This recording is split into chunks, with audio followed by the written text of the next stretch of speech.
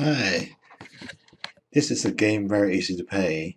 You see there's some flowers in front of you.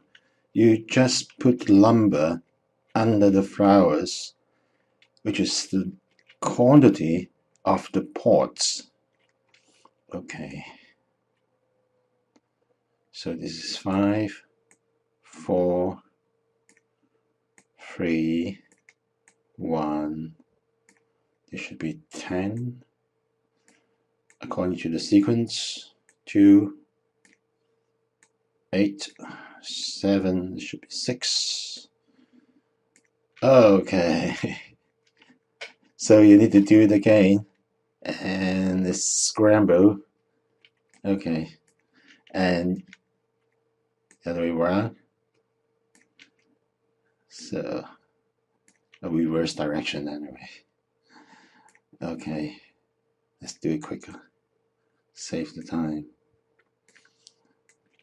Okay, 7, 4, and the last one 8. And mess up again.